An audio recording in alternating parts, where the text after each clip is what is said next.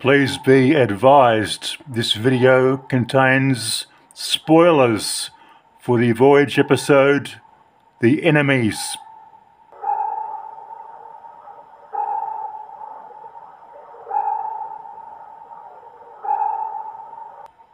Okay, this is one of the dark, grim Season 1 episodes in black and white. In a nutshell, these two guys are commies. They drug people on an island, a mysterious, misty island.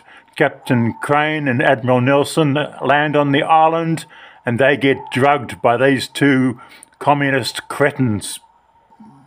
Now, at this stage, some of you might be shaking your head saying, yeah, that's all good and well, but I thought this was a science fiction channel, and what the hell does all this have to do with science fiction? Do you remember the third season Lost in Space episode titled Hunter's Moon, where John Robinson was hunted down on a mysterious planet by an alien named Megazord? Well, my first viewing of this episode of Voyage, The Enemies, I was basically saying, hang on, this is Hunter's Moon on an island. So yeah, I would say it does have a science fiction related feeling to it.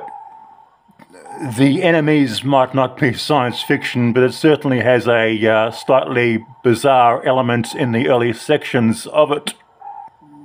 Nelson and Crane step into this room and find this. I am not going to give an explanation as to what this is, but I just wish to say it is one of the most bizarre images to appear in the whole 110 episodes of Voyage to the Bottom of the Sea. Direction is absolutely brilliant in this episode. Just about everything in this episode is absolutely brilliant. Okay, this is where the spoiler comes. This episode has one of the best written endings you could possibly imagine.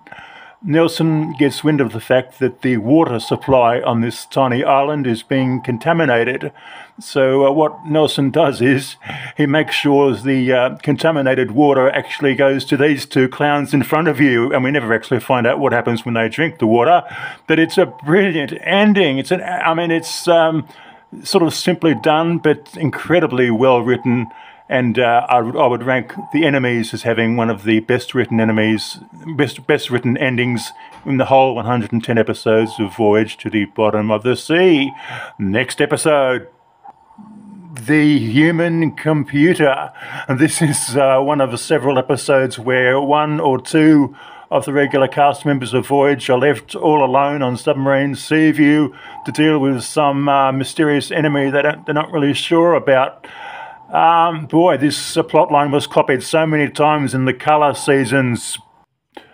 Let's talk about the 20th Century Fox hardware, these blinking light computers that appeared in the Irwin Allen TV shows and the Adam West Batman series. Above Robin's head is that box computer, the Bat computer that was so relevant to Batman and Lost in Space, and it's in this episode of Voyage. In this episode, we see the Seaview control room look totally different to its normal usage. In childhood, in the 1970s, I looked at this episode and said, wow, the Bat computer, the Lost in Space computers, they're in Voyage, wow. Okay, there it is. Yeah, we all love the hardware, at least I do. Stu from Australia, signing out.